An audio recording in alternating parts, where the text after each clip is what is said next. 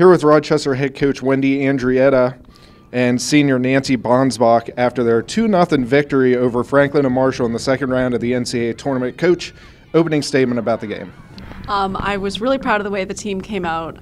They were really ready to play. They played with fire. They played with a lot of aggressive but contained play, and I thought that they controlled the game very well today. This was a huge team win for us. I think every single person stepped up to the occasion today, especially our goalie, Jaws, and every single line, defense, midfield, offense. We all really put it together, worked together as a team, and brought our best game. As the game went along, it was kind of like a chess match, as you would say. Not a lot was going on. Just kind of talk about that opening goal that you guys were able to put together. That was huge. It was really a team effort. We had a great shot from up top, and we were able to capitalize on the rebound. We did it with fire. We all went to the ball, and we just were so determined to put it in that we wouldn't give up and let anything else happen. Coach, kind of talk about the play of your goaltender. She made 8 saves. A bunch of them were huge in the first half. Just kind of talk about her play overall and how that momentum helped your team get to the victory that you guys did. She's definitely one of the key players on our defensive unit.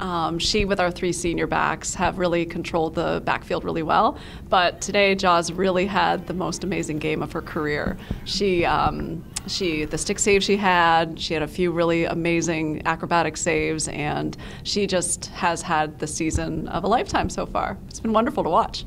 In the second half there, I think you guys were still up 1-0, and the card was issued.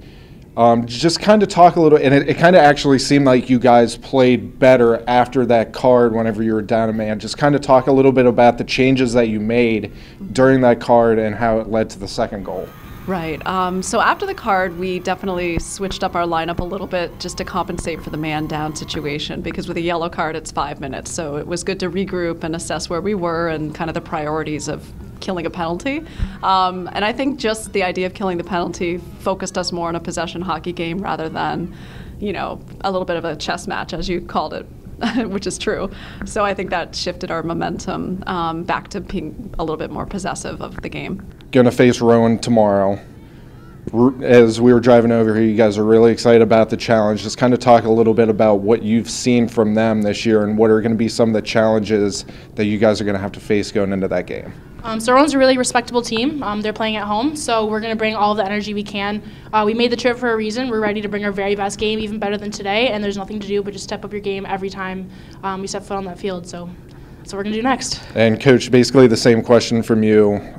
What have you seen from Rowan, and what are you going to tell your team heading into that game tomorrow? We want to neutralize a lot of their speed. They have a really fast set of forwards that we know, and with an undefeated season, I think there's a little more pressure on them than us. It's kind of nice to be the underdog, and I think we're ready for that, and would love to hand them the first loss of the season.